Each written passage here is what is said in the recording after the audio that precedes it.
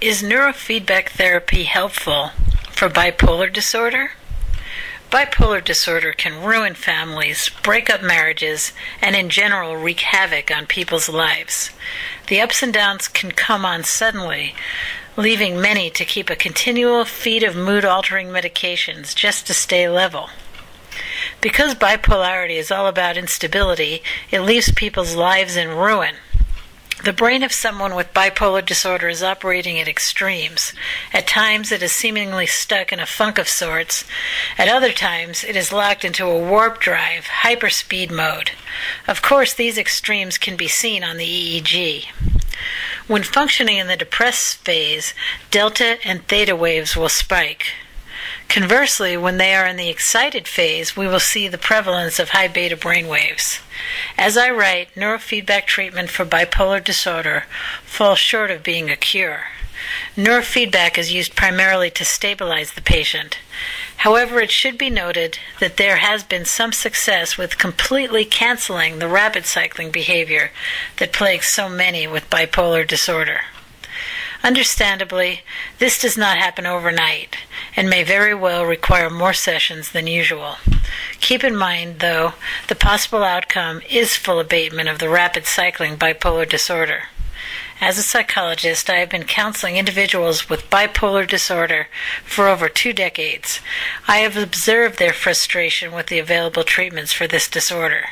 Most of the clients that I have worked with who have bipolar disorder have to have medication change every year to keep their brain and their life stable.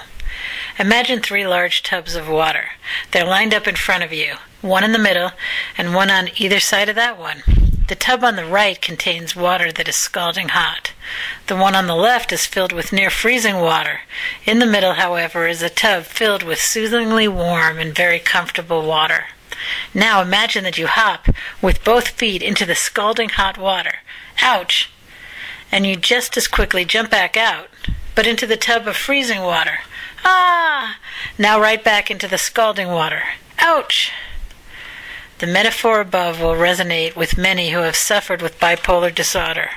Even though they suspect there might be middle, far more comfortable tub of water, try as they might, they either find themselves in the very hot or very cold tubs. With neurofeedback, you might say the patient is learning to cool the hot water a few degrees and warm the freezing water up a bit. Yet another way of looking at it would be the possibility of simply learning to spend most of their time standing in the middle tub. No matter how you slice it, things are looking good when it comes to neurofeedback as a treatment for bipolar disorder. Not only will it provide people with the balance and stability their life greatly needs, it will give them the tools and knowledge they need to manage their disability. Best of all is the fact many can get off the medications.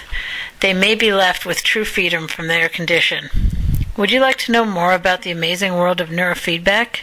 Go to www.neurofeedbackbook.com. My name's Dr. Claire Albright. I'm a psychologist and the author of a 168-page book called Neurofeedback, Transforming Your Life with Brain Biofeedback. And I can be reached at 949-454-0996. Go to neurofeedbackbook.com and you can download the PDF ebook version of my book for only $7.99.